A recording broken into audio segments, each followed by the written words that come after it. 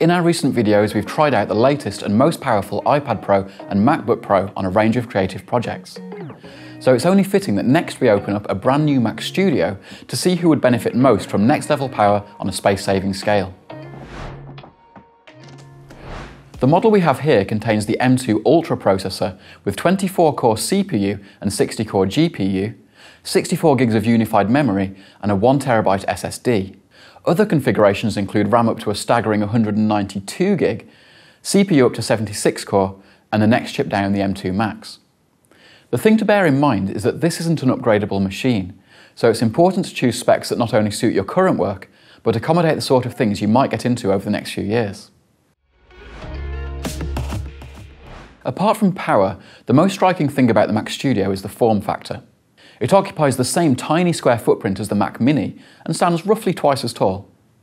The strength of its design doesn't end with how neatly it fits into any workspace. It has an impressive array of ports for its size too, meaning it can connect to most common peripherals without extra hubs or adapters. The front has 2 Thunderbolt 4 ports and an SD reader, and on the back, 4 more Thunderbolts, 10GB Ethernet, 2 USB-A ports, 8K HDMI 2.1 output, and of course a 35mm headphone socket. The big grill is for venting out air that's taken in through the base for cooling, which you can feel very slightly but never hear. That's achieved using an extra copper heatsink that makes the M2 Ultra nearly a kilogram heavier than the Max. Worth knowing if you're drawn to the portability of Mac Studio over Mac Pro. With no display, camera or mic, and requiring a keyboard and mouse to even get it started, Mac Studio is very much not a standalone solution. But the benefit to its simplicity is that it allows complete customization of the workspace to suit your individual workflow. On to how it actually performs. I ran Cinebench's R23 benchmarking test so you can compare the numbers to your current setup. Every device has its own strengths, but on paper the power of the M2 Ultra is way out ahead of any computer I've ever used. Like in our previous videos, I've got a few test files and projects to try out, so let's see how the Mac Studio handles across a range of creative tasks. My go-to test in Illustrator is vector grain textures. These are simple enough to apply, but you soon get a sense of how well a device can cope when you add a lot of them. As expected, the M2 Ultra handled more than ever. And seeing how well it performed with intricate shapes, grains and gradients, it feels to me like the limits have been lifted right off vector illustration. Another useful test is how smoothly traditional media can be replicated in Photoshop. For me, that's using a Wacom Intuos Pro and a selection of detailed texture brushes on a high-resolution canvas with dozens of layers. These are all factors that can result in lag, meaning a less intuitive experience.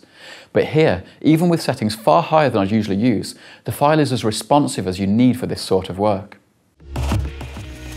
Split-screen footage is a great indicator of how smoothly a new system handles video. The Mac Studio breezed through 4 and 16 4K clips on full preview quality like it was nothing. In fact, thanks to its double dedicated hardware encoders, it should be possible to play back as many as 22 8K clips at once, which is very impressive if a little hard to picture the real-world application. Just out of interest, I used Media Encoder to create proxies for my 16 4K clips, which took just 43 seconds. So my initial impression here is that even if you don't need the full power of the M2 Ultra to undertake more intensive work, having these basic background tasks run faster and smoother is always a good thing. My After Effects test project is loaded with tools and effects that pose a processing challenge, including 3D cameras, lights and extrudes, blurs, glows and grains, fractal noise, particle world and high-res raster textures. I'm used to these compositions struggling to varying degrees on different systems, which is the whole point. But on the Mac Studio, I actually found myself adding to it and reaching new levels of complexity, with the M2 Ultra absolutely churning through previews and keeping up in real time easily on lower quality settings. I really enjoy all the extra power here because I can see it enabling much more interesting work than I've dared to attempt before. And even when it is above and beyond what I need for day-to-day animation work, like with video editing, the speed at which it renders is game-changing. This whole project takes 2 to 4 hours to export on other setups I've tested recently. But here it was done in under 15 minutes. I had to double check everything was working properly. It's such an unbelievable upgrade that will mount up to a huge time saving. Full disclosure, I'm not experienced at 3D design in the slightest, but because it felt like my After Effects project was pretty easy for the Mac Studio, I thought it was the perfect time to open Blender and have a go. While learning the basics, I heard a lot about the struggle of lowering render times, which obviously increase with the size and complexity of the scene. So I downloaded an extremely intricate sample scene with nearly 200,000 objects and millions of faces and vertices. If you're a 3D artist, you'll have a much better frame of reference for this sort of thing. But I was amazed to find that it handles smoothly and exported to PNG in under 8 minutes. And there's a lot more that can be done in 3D, animation being the obvious next step.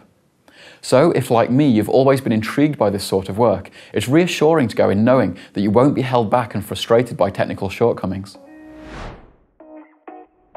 I loved using the Mac Studio with M2 Ultra. It aced all my tests and proved its place at the top end of the Mac lineup along with Mac Pro. It isn't just that it opens up new creative possibilities for more demanding workflows, but the sheer speed it brings to exports, previews and file saving of demanding projects makes it hard to face going back. Choosing Mac Studio could come down to its shape and size. It's less portable than a MacBook, but more than a Mac Pro. So if you need a powerful desktop that can slot in anywhere, this could be the solution. With a wide range of specs available, it's important to choose the right configuration. So if you have a Mac Studio sized space in your setup, get in touch and we'll run through the options.